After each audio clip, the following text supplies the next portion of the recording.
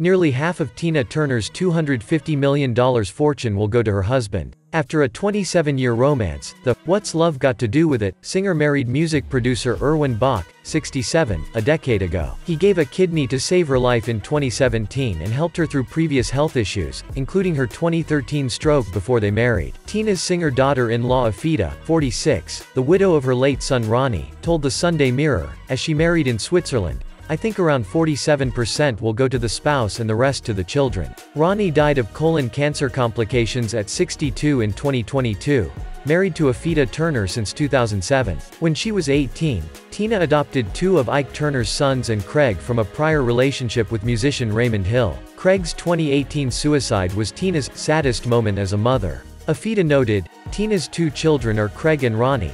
She never adopted Ike Jr., which may complicate her estate divide." Please kindly subscribe to the Iconic Faces.